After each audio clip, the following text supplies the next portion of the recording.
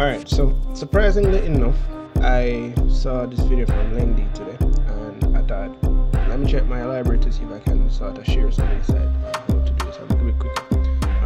So the video from Lendy shows him trying to clear out his missing tracks, and I saw him just highlight and drag it. The approach I normally take is that, of course, you select the leftmost column, and of course you realize you're not seeing any question marks, which of course would be a missing track. Then click it again, bring all the tracks up to the top. So what I saw Lendy doing, it's a Lendy click and highlight, and then I scroll and I highlight.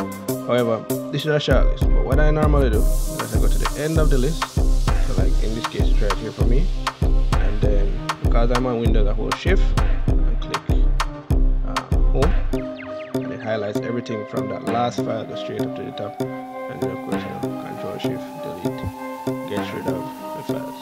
Something quick, something easy. Yeah, you can do it on maximum just to find the corresponding shortcut, but I think it should be from shift home same way.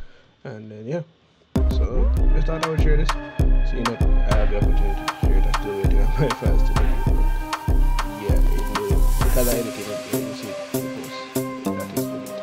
But yeah, something simple, one of those first ones whenever